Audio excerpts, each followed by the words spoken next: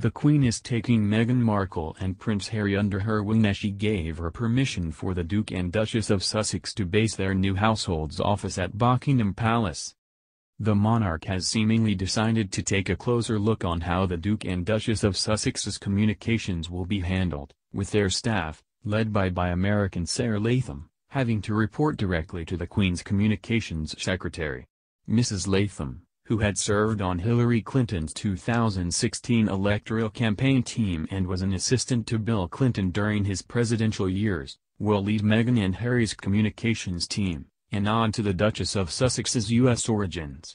Buckingham Palace announced the development in a statement. The Queen has given her permission for the Duke and Duchess of Sussex to base their household office at Buckingham Palace. Their Royal Highnesses will appoint new communications staff, who will form part of the Buckingham Palace communications team and report to the Queen's Communications Secretary, Donald McCabe. Kensington Palace will continue to support their Royal Highnesses until that team is in place.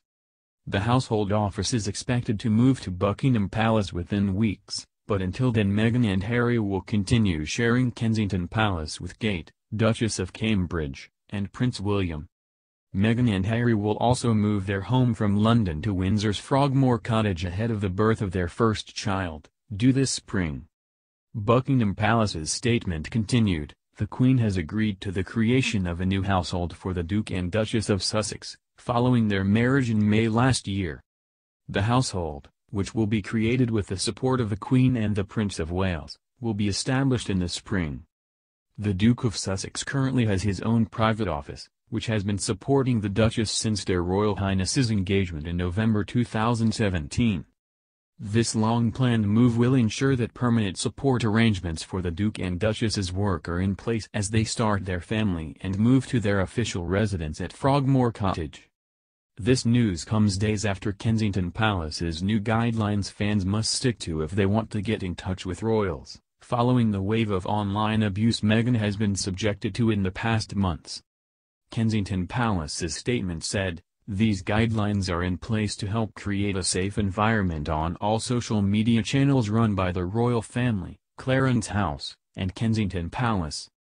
Meghan and Kate in recent months had become the targets of an increasing number of sexist comments, racist slurs and personal attacks by trolls on the royal family's social media.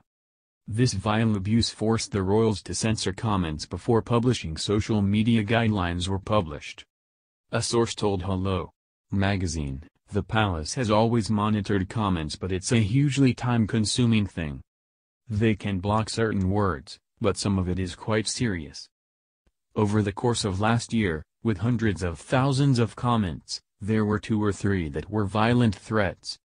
You can delete and report and block people, and the police have options around particular people. It's something you have to manage because there's no other way to control it.